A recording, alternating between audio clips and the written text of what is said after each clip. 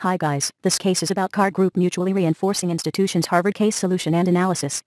Card Center for Agriculture and Rural Development is a Philippines-based microfinance organization that began as ANO and has since expanded into 8 related entities providing services to the poor. Under the leadership of founder and director Dr. Aristotle Alip, Card has become one of the best microfinance institutions in the world. For more details you can visit www.TheCaseSolutions.com. Thanks for watching this video.